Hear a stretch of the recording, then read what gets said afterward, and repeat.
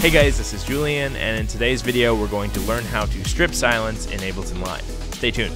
If you enjoy this video, consider supporting me on Patreon for exclusive perks including project file downloads, tools for your creative process, early access to videos, and more. Click on the card in the upper right hand corner for more information. So if you are brand new to Ableton and you're coming from a different DAW, or you're just bilingual in your DAW use, this is a feature that you might be missing. It's a bit of a head scratcher why it hasn't been added to live over the years. It's something that is industry standard at this point. So stripping silence in a nutshell, if you're unfamiliar or if you're just an Ableton user by default, is this really nice feature that you can do in Pro Tools and Logic and all of the other major DAWs, where if you have a long stem, let's say you imported a vocal track and you have 90% of the stem is silence, and then you have one section of the take that is audio, you click a button, you set your threshold, and then boom, it deletes the entire section that's silence, leaving you with only the audio. It's essentially like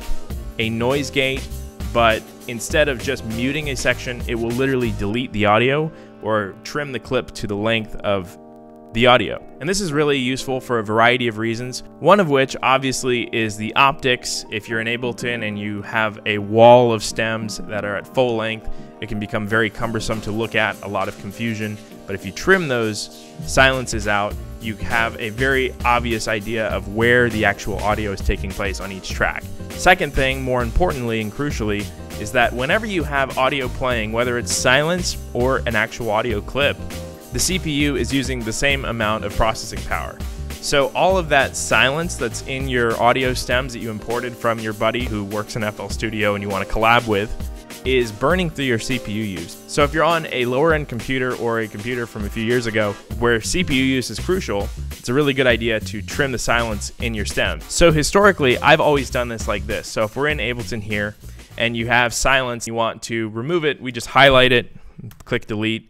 We have to zoom in a bit, highlight and delete random chunks so that we can identify this is the audio, this is silence, and we're not burning through CPU.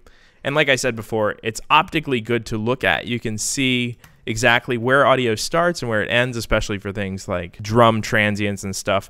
Sometimes it's hard to see when it's very quiet. This is the old way of doing it. In other DAWs, all you have to do is click on the clip, set a volume threshold, let's say like -60, -70 decibels, press strip silence, and then it's gone. My buddy Matt Zoe, who's an incredible producer, you should go check out his music as well, he created this new Max for Live patch that will essentially add that functionality to live. You can go pick it up on his Gumroad if you want to check it out for yourself. It's a really simple plugin, save you a lot of time if you have longer stems that you don't want to individually trim. In essence, it's exactly what I was describing before in Pro Tools or Logic. All you have to do is assign your threshold. I actually really like the default that he's picked, -70 decibels. I've found really good results with this plugin with. You click on the clip and you click chop. You give it a second to think, and then it will cut all of the silence out of your clips, and then you will end up with just the audio left.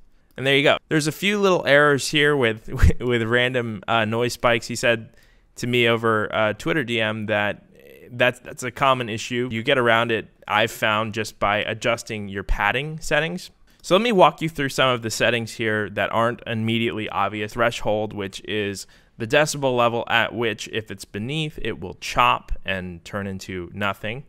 You have chop, which obviously removes chunks and makes it blank. You have split, which cuts them into different clips. So instead of just deleting this section outright, it will make it a disabled clip, which also doesn't use your CPU. Let's go ahead and use that. And give it a second, and it will cut all of those chunks we just saw and just disable them instead of delete. And you have trim, which basically, if you have an audio clip with audio on either side, let's say you have some at the end here and some at the beginning, and it's just silence, it will trim the front and end to the closest audio. More useful for smaller clips, in my opinion, than longer stems like this. I'll just demonstrate that for you again.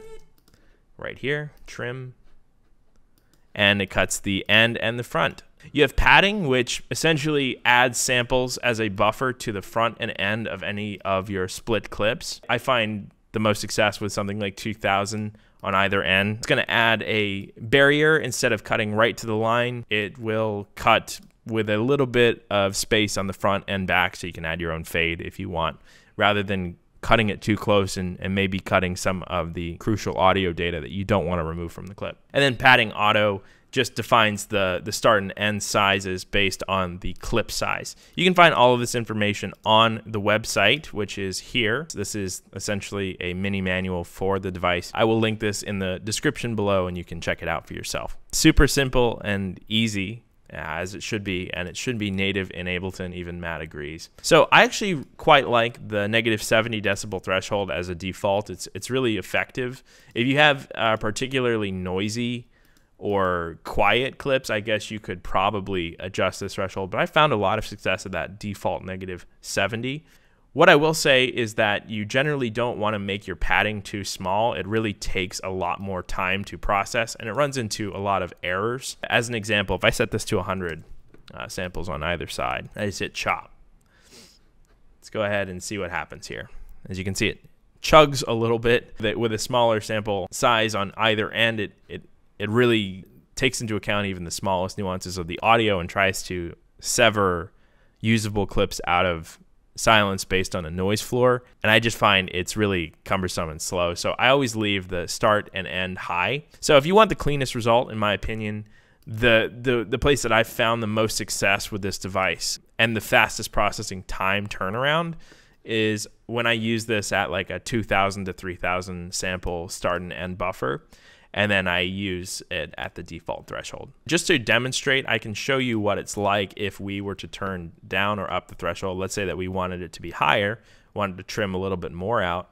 Let's make it like -40. This will probably cut into our reverb tails on this wet stem, but we'll see how it goes. So took a little bit longer that time, but as you can see, it did trim into the audio. But I thought this is a really cool device, and it's something that Ableton has really needed for a long time. The coolest thing about Ableton is that you can really modify it to your needs with Max for Live. There's a lot of other really cool patches. I did a review of another patch where you add basically a plugin UI to this effects window for third-party plugins. If you want to check out my review of that, you can click on the link in the upper right-hand corner right now. Matt Zoe encouraged me to mention in the video that it's not a perfect solution. It's something that should be native to Ableton, and it could be embedded into Ableton in a much better capacity.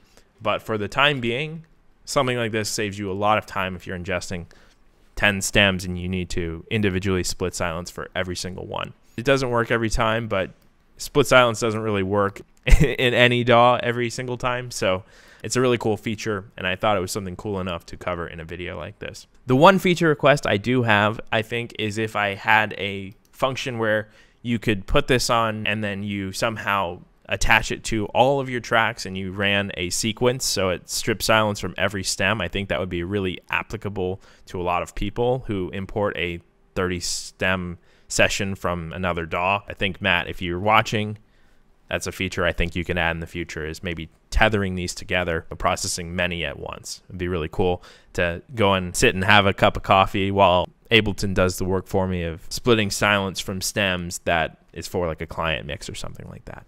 All right, guys, that's the video. I hope you enjoyed this video. If you did, give it a like. If you didn't, give it a dislike. Let me know why in the comment section below. And if you have any ideas for Matt Zoe, let him know in the comments as well. I'll try to get him over to him. Thank you so much for watching this video, and I will see you guys in the next one.